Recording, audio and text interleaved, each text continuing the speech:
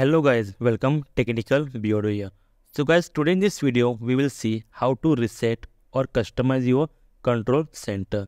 The reason might be anything. The current default control center, you might not like it, or while customizing it you must have messed up and you want to get back to your default control center.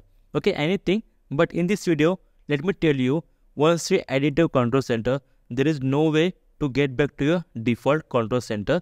There is no option given to you to reset your control center to get back to default one. Okay, so what you can do, you can customize the control center as per your own convenience. For that, do one thing, just go ahead, open your control center, hard press it and enter into the edit mode.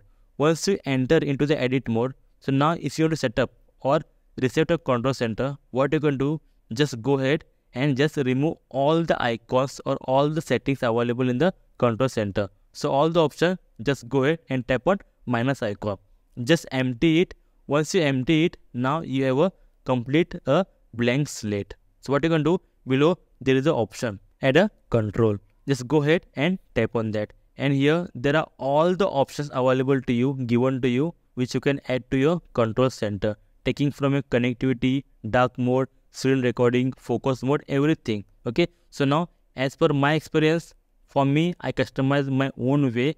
I did few things here, you can see on the screen. So similarly, go ahead, add your own things, add your own options which are very useful to you and convenient to you. Okay, just go ahead, keep on adding, keep on tapping plus icon here, and automatically those options will be added to your control center.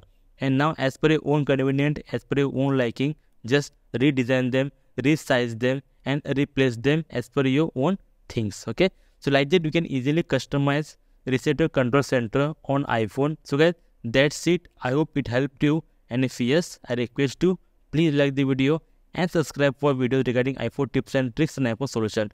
Until then, thank you very much. Bye bye. Take care. See you in the next video.